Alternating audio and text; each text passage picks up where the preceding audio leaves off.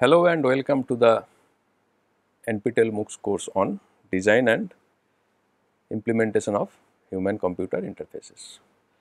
We are going to start our last lecture, concluding lecture, that is lecture number 38.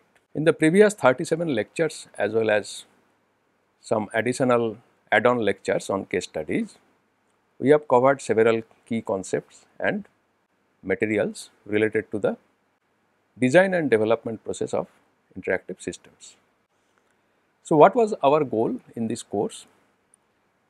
At the beginning we mentioned that what we want to learn in this course is how to design and implement human computer interfaces. Now, human computer interfaces are examples of systems that are called interactive systems. So, in order to develop and implement, in order to design and implement human computer interfaces, what we need is to know how to design and implement interactive systems. Here by the term system, what we are referring to is a software that is to be run on some hardware, but hardware design is not our concern here. Our concern is to develop a software. So, when we talk of developing a software, what is the difference between design and implementation of any software and design and implementation of interactive software? When we are talking of interactive software, we have primarily two concerns. In general, when we are talking of developing any software, the idea is to make it efficient from the point of view of execution. So, whether the software is executable and whether the software is executable in an efficient manner. That is the primary concern, that is the concern that we also have when we are talking of interactive system development and implementation. Along with that, we have another crucial concern, that is the concern of usability. So, whether our software is going to be usable. Remember that earlier we talked about the definition of usability, that is the software should be effective, efficient and satisfactory to specified group of users in specified context of use to achieve specified goals. This is the ISO definition of usability. So, when we are building a software, we need to ensure that the software is effective, efficient and satisfactory to the target group of users to achieve a specified set of goals that the users may have in a specified work context. So, both are very important concerns when we are talking of design and implementation of interactive systems. Whereas, for other systems, any software which is not interactive, the primary goal is to design a system that is executable in an efficient way. In order to ensure that we can achieve these objectives of ensuring these two things, usability and executability, we need to follow some systematic development approach. Random, ad hoc, on the fly approach may not work. Mostly it will not work if we are talking of complex real world systems. So, some systematic development approach needs to be followed, which brings us to the concept of interactive system development life cycle. In general, that is one type of software development life cycle which we have studied in this course, and we have specifically studied one such development life cycle which we are calling interactive system development life cycle. It contains several stages. First stage is the feasibility study stage. This stage we have not covered much, we just mentioned it in the passing. It is not related to our main purpose of this course. We started our discussion with the next stage, that is requirement gathering, analysis and specification stage. This is followed by the cycle, design, prototype, evaluate cycle as shown here. So, in this cycle we go for design of the interface, user interface as well as the user interaction with the system. We prototype that design for quick evaluation. Based on the evaluation result, we may need to refine the design. Again we prototype that refined design, go for evaluation, and this cycle continues till we arrive at a stable design. This is followed by a system design, where we primarily aim to come up with a modular system design, and we can use functional or object oriented approaches to design and express the system. This is followed by the next stage, that is coding and implementation. We have discussed this stage in details, followed by the testing of the code. Again, we have covered it in significant details. This is followed by empirical study, covered in details. Now, there are several cycles or iterations. As you can see, there is an iteration between this design, prototype, evaluate cycle to requirement gathering cycle, as shown with these two arrows marked in cross. This should not be frequent. The meaning of this cycle is that if in the design stage, design of interface stage, we find some issues which are not getting resolved, then we may need to refine the requirements. We may go for newer requirement gathering. So, this cycle may happen, but it should not be frequent. Then we have this cycle, design, prototype, evaluate cycle, marked with this process. This may be frequently done. Its purpose is to execute frequently so that we can arrive at a stable interface design. There is this cycle also between empirical study to the design stage, and this cycle also should not be frequent. At the end, we have this deployment and maintenance stage. This stage also we mentioned in brief. So, what we have covered in those stages? In the requirement stage, we collect functional and usability requirements. Usability requirement is collected through several methods, application of either of several methods. One method we discussed, that is contextual inquiry. In the design phase, for interface design, we may follow some design guidelines to ensure usability of the interface. For system design, we may follow functional approach with the DFD as the language to express the design, or we can follow the object oriented design approach with UML as the language to express the design. So, UML is the language to express object oriented design, whereas DFD is the language to express functional design. Additionally, we can use the ER or entity relationship as part of the design to express the structure of databases in the design in functional approach. In the prototype stage, we have covered several ways to create prototypes, and also we have seen how to evaluate those prototypes quickly using either of cognitive walkthrough or heuristic evaluation methods. We have learned in details these methods. In the coding stage, we have seen several good coding practices, and we have talked about what to do and what not to do during coding. In code testing, we have covered review based testing, black box testing, white box testing.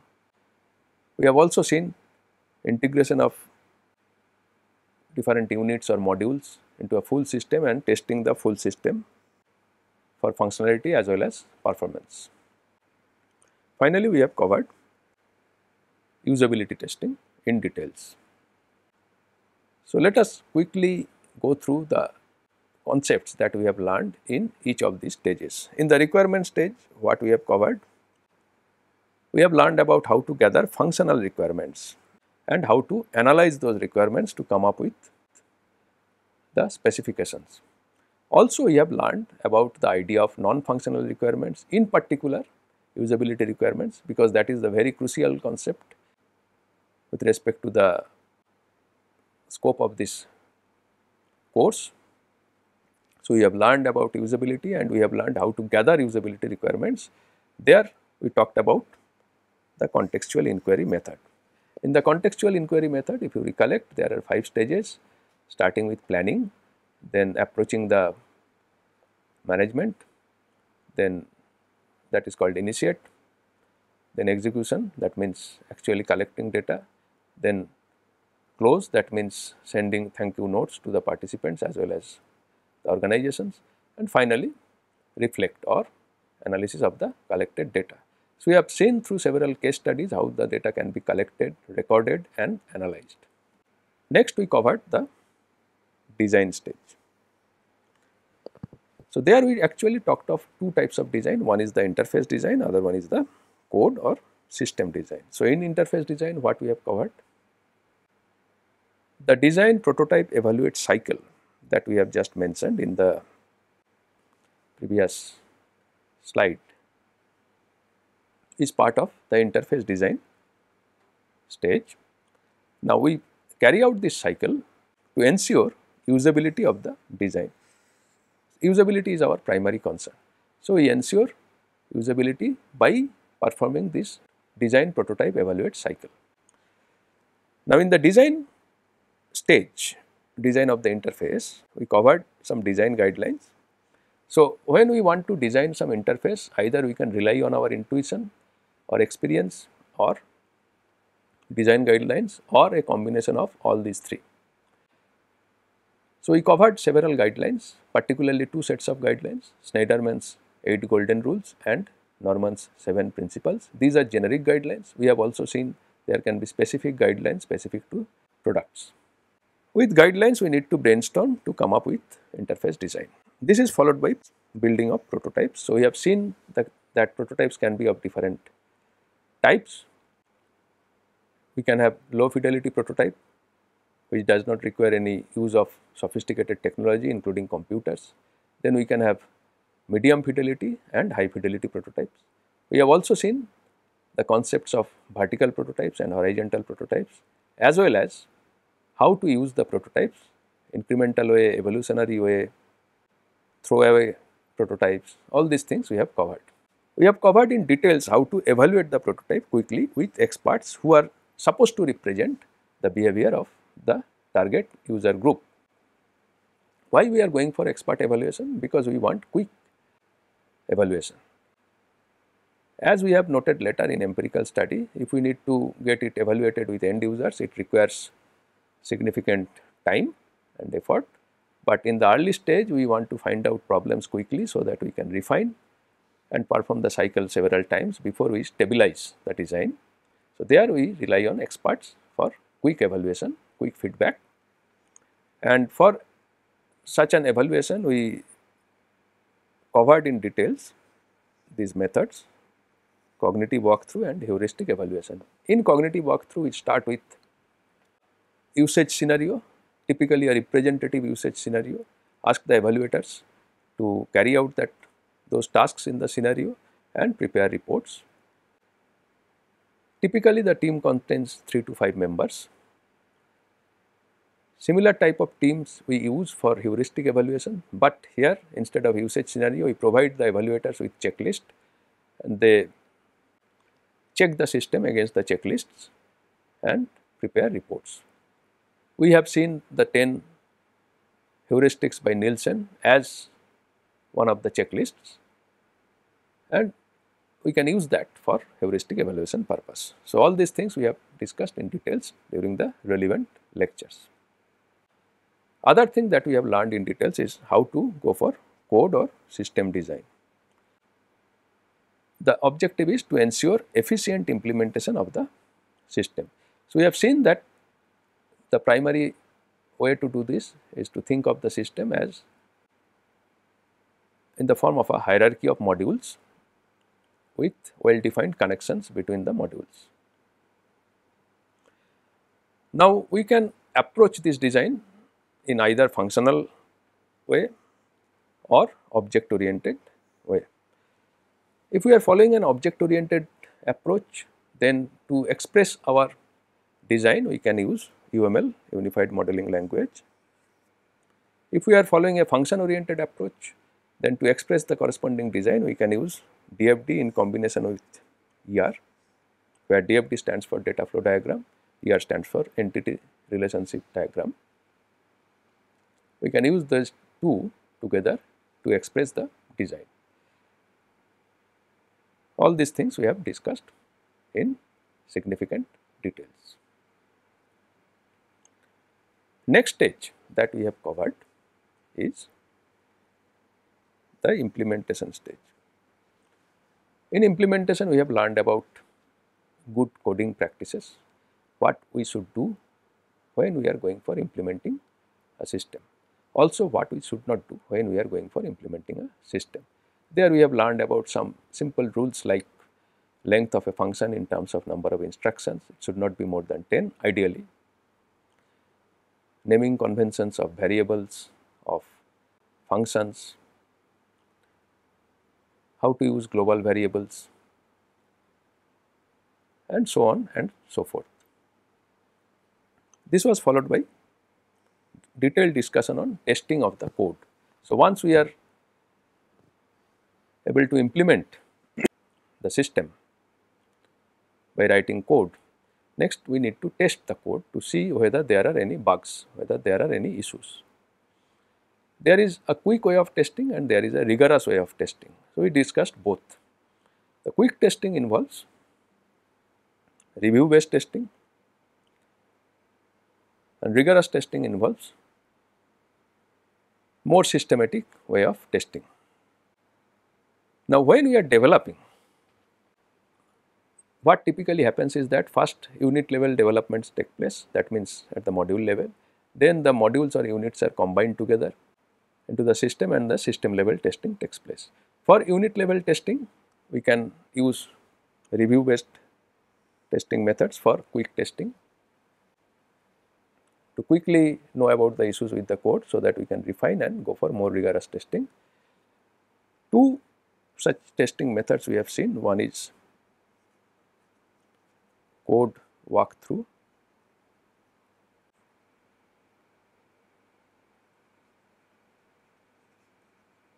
and the second one is code inspection. Now, code walkthrough conceptually is similar to the concept of cognitive walkthrough that we have seen earlier in the context of prototype evaluation. Like in cognitive walkthrough, in code walkthrough we start with a carefully selected test case, one or more such test cases, and manually or through visual inspection we try to execute the code for the case studies, for the cases, and see whether there is any issue. In code inspection, we check the code for violation of standards and guidelines. This is similar in concept to the heuristic evaluation or checklist based evaluation for prototypes. Then we have learned also in details about several rigorous methods, namely the black box testing method and the white box testing method. In black box testing, the key thing is to divide the input domain into equivalence classes and then choose the appropriate test cases. Also, we need to perform boundary value analysis. In white box testing, we decide on the test cases based on either of several approaches. We primarily learned about path coverage approach and how it can be used to decide on test cases. So, those are unit level testing. Also, we have learned about integration and system level testing, including use of driver and stub modules for performing system level testing while all the units are not integrated. So, we have broadly seen the two approaches, bottom up and top down approaches, and also we have seen functional and performance testing of whole system as well as the other concepts of testing, namely alpha testing, beta testing and acceptance testing. Finally, we talked about empirical study where our objective is to test the usability of the product. So, there are 4 stages of this study that we have learned in detail. One is research,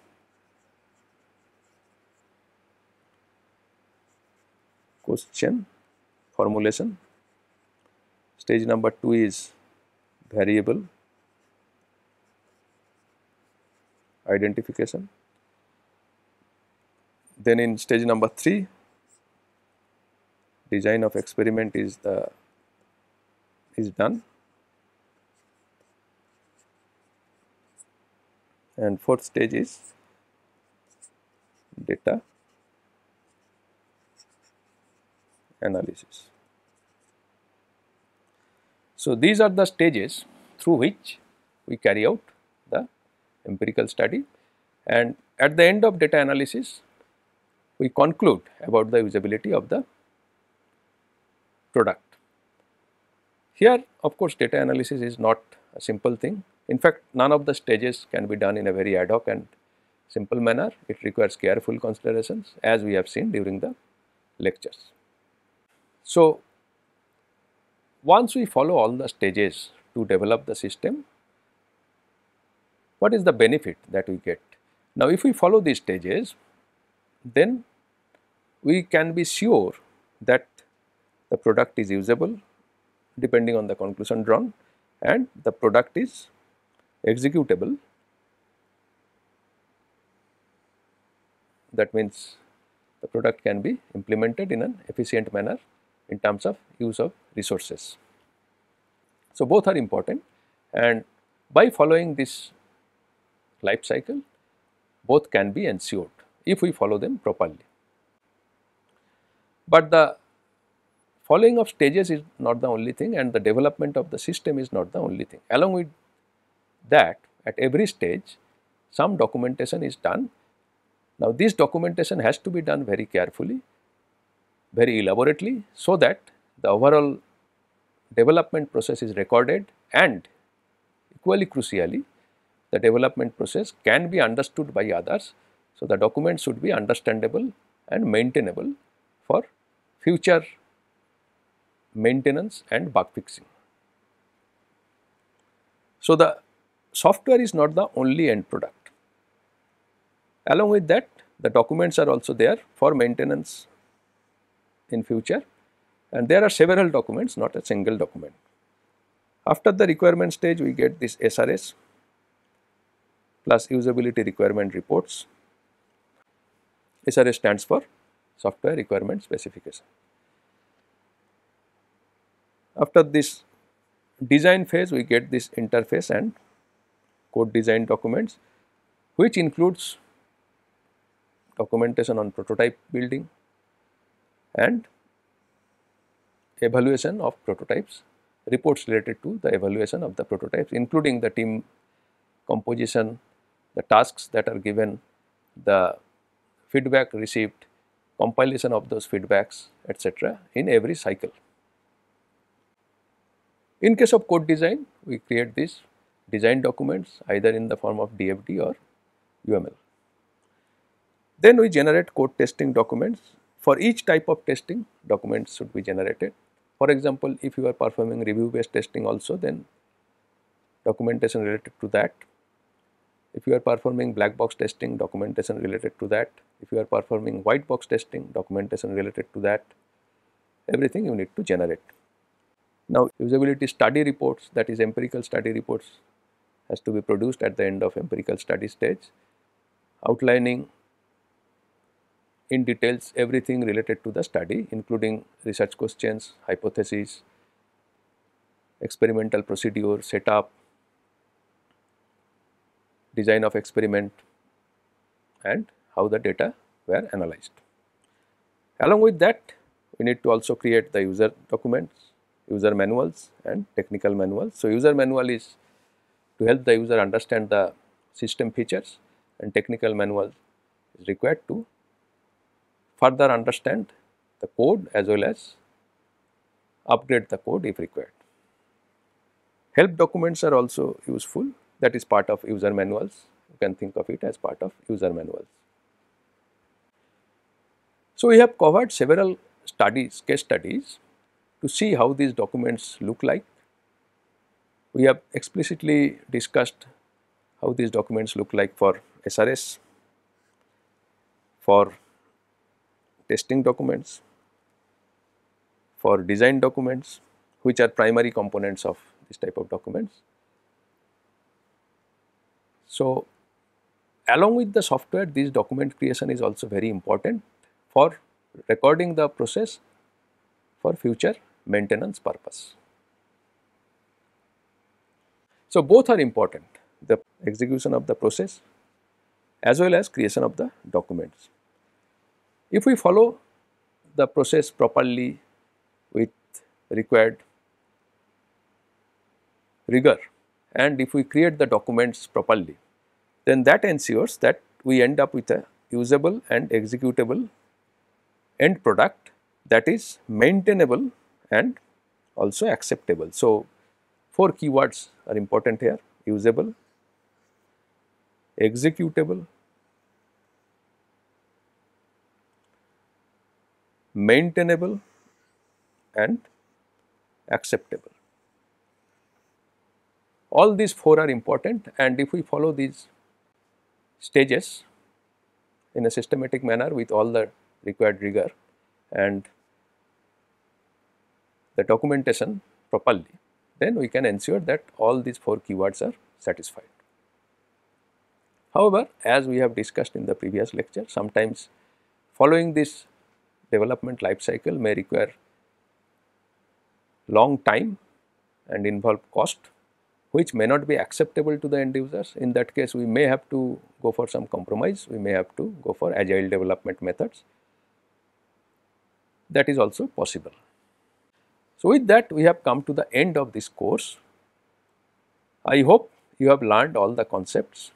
I hope the lectures were good learning experiences, and I also hope that by going through these lectures, by covering this course, you are now in a better position to understand the development process of an interactive system, and also you are now ready to develop and deploy your own system, which is a human computer interface, or in other words another interactive system.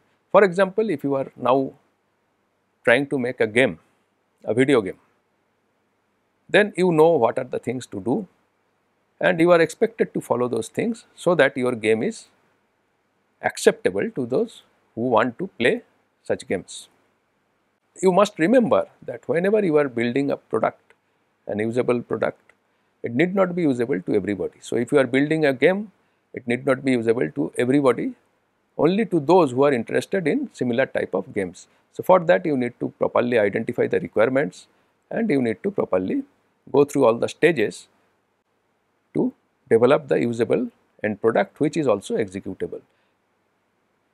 We generally have this tendency of only focusing on executability of the software, whether it can run on a given system, rather than focusing on usability. So, through the lectures and throughout this course, my objective is to also emphasize on the point that along with executability, a software which is interactive needs to be usable also. So, for that whatever is needed to be done, you have to do, and I hope by now you are quite aware of the things that need to be done to make the product usable as well as executable, and you will be able to translate that knowledge into practice. With that hope, I would like to end this lecture as well as this course. Hope you have enjoyed the course. Thank you and goodbye.